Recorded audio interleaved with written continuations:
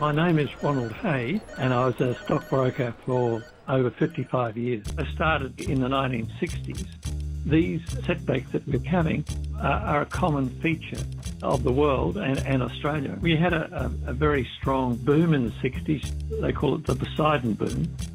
But then in the 70s, we had a major setback.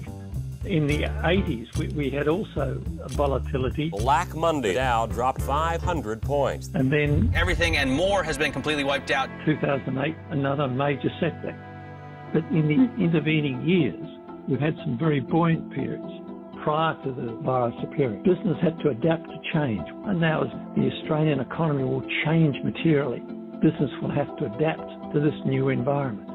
And it's going to be a different economic environment. And based on the past, I anticipate the share market will recover, and that gives me cause for optimism.